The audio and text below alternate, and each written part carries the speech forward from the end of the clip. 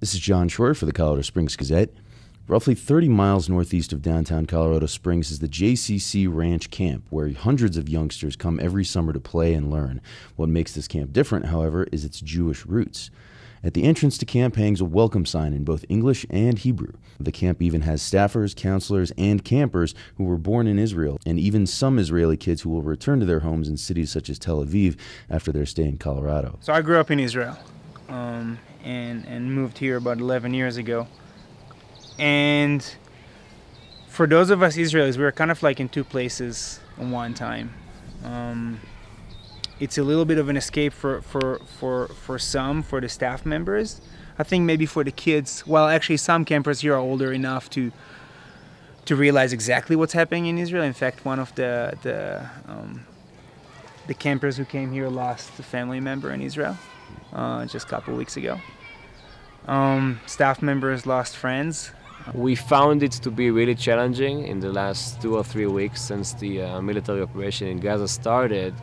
We found it to be challenging the way the Israeli staff here kind of behave and respond to what's going on in Israel. They are really facing a challenge because on one hand, they're required to be very happy, very positive. You know, you are working in a ranch, in a summer camp environment, but on the other hand, your home is being attacked, bombed. We have a counselor here that lost one of her friends. So there's a gap between what you need to be and what you can be in these times.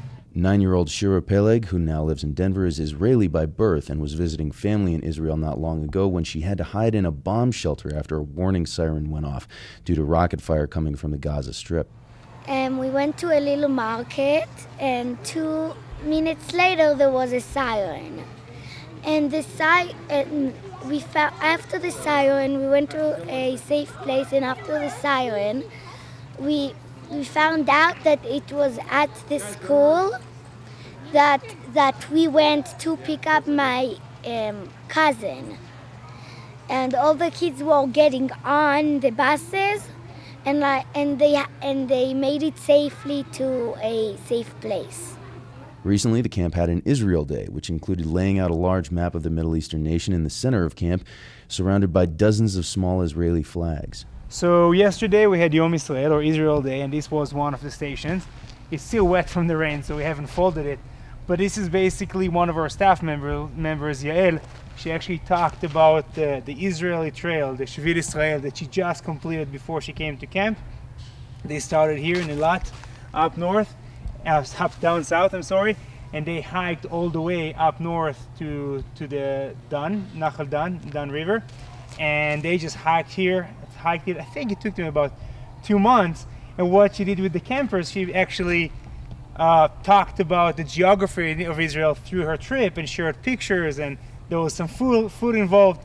So what Yael tried to do her very best, and she's fantastic, so she was able to do it, to really try to get the kids to Israel while they are here in Colorado. For all the latest news, like the Gazette on Facebook and follow us on Twitter and Instagram.